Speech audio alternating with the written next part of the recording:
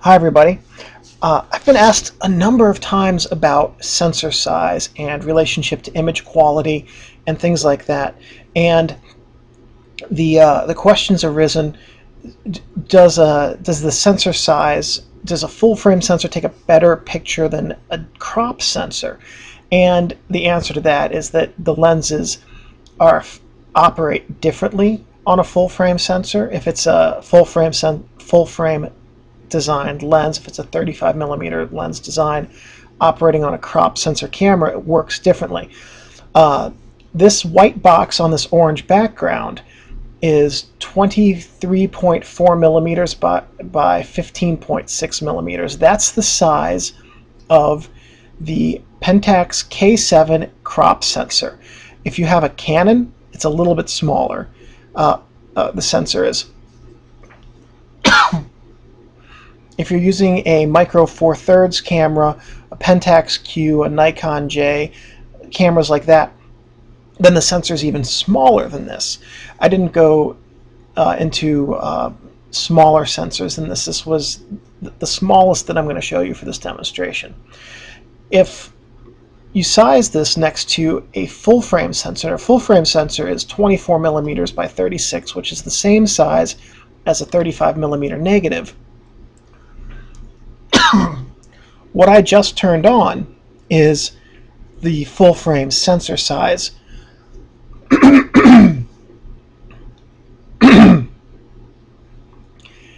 In relationship to the APS-C sensor in the K7. Now, back in the day, there were lots of different film sizes. The 35 millimeter was the smallest professional film size. There were 110 and disc and 126, different types of cartridge films that were just for fun and not for professional use at all. But larger formats, this was called small format. Medium format was considered 4x4 up to about 6x9, and 4x4 meant 40 millimeters by 40 millimeters, which is this size. The next size up, the next common size up, is 60 by 45, 60 millimeters by 45,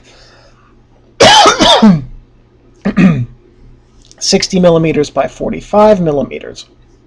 And this was a very popular professional size image because it had the same aspect ratio as the 35 millimeter. We're going to do a free transform here. I'm going to hold down Shift.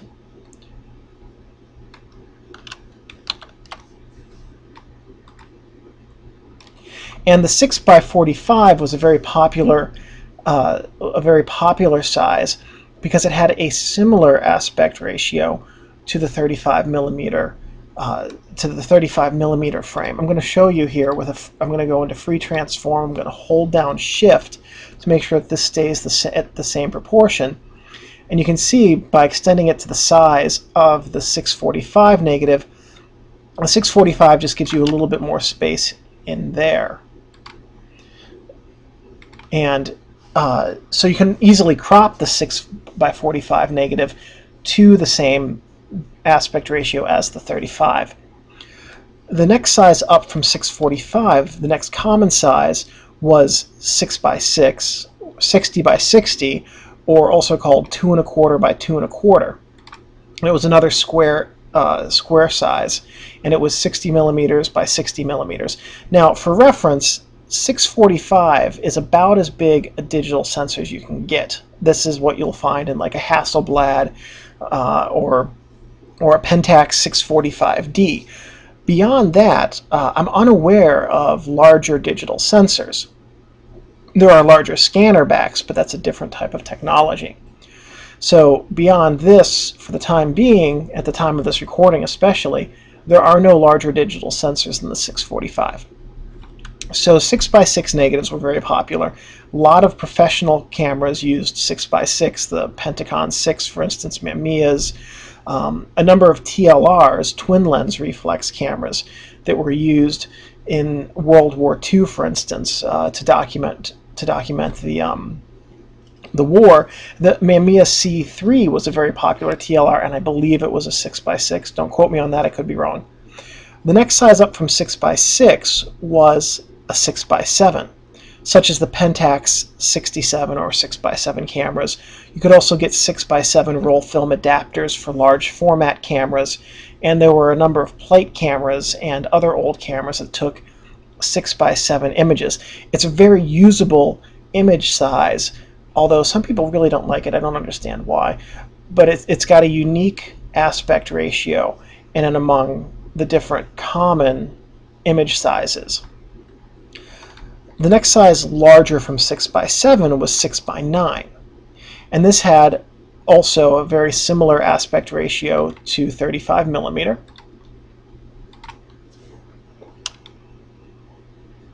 In fact, I take that back. It has the exact same aspect ratio as 35 millimeter. The only difference is that instead of being 36 by 24 millimeters, it's 60 by 90 millimeters. It's an enormous, enormous negative.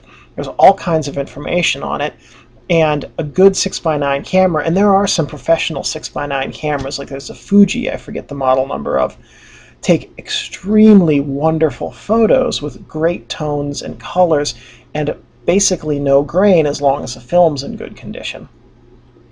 6x9 is a great format. It's actually one of my favorite large format. It's actually one of my favorite large format sizes. 6x9 is getting, a lot of people will call it medium format because it's taken with 120 film, just like 645, 6x6, and 6x7, and other off sizes like 6x12 and 6x24.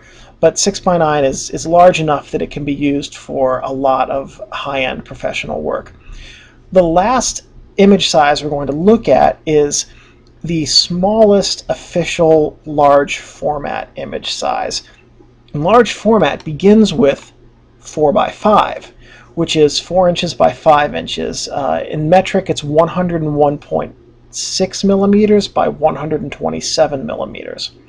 Beyond 4x5, there's 5x7 and 8x10, 11x14, 11x17, 20x24. That's kind of ridiculous. And in fact, online the other day I saw a camera that takes negatives which are 60 inches by 48 inches, and that's mind-boggling to me, actually. But so this chart here shows you the relationship in image size. Now, to try and understand how different film and film sizes worked, and APS comes from an old, antiquated, unused film size called Advanced Photo System, APS. And to understand how this translates roughly into image quality, let's pretend that we're going to calculate megapixels for film size. This isn't really a one-to-one comparison that we're doing here. This is for conceptual purposes only. But let's pretend that the 15.6 is our millimeter size, 15.6 by 23.4. Let's pretend that there's 100 rows of pixels per millimeter, which would be 1560 times 2340. So let's pretend that your APS-C sensor is about 4 megapixels, which is a really low resolution sensor, I recognize, but we're just, again, going here to show you the concept behind this.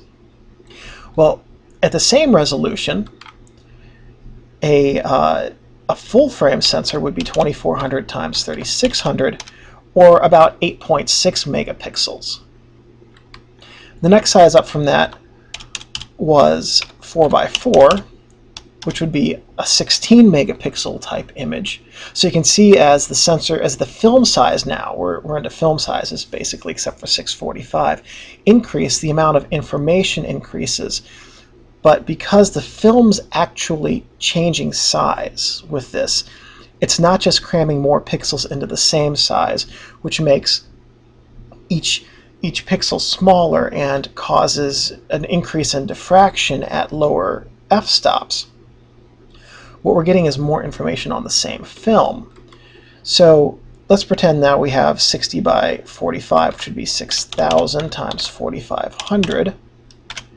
So now let's pretend that's a 27 megapixel image. So you can see already APS-C, if that was if we had an APS-C image that was 4 megapixels, an equivalent 645 would be 27 megapixels. 6 by 6, 36 megapixels. 6 by 7, 42. 6 by 9, 54.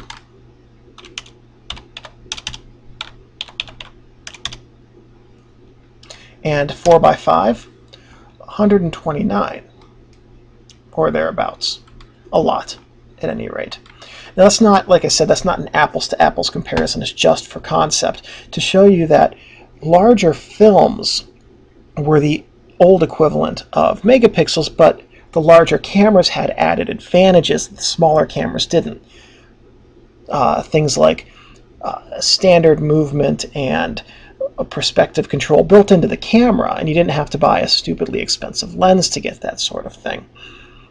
Also, large format films could be enlarged to greater sizes without losing any resolution. And in fact, a 4x5 negative on film will still outshoot any digital camera I've ever seen. Hasselblad or a Pentax 645, those get really, really darn close. But 645 large format cameras have functionality built into the cameras, like I said, the movement, which allow them to outshoot any handheld system.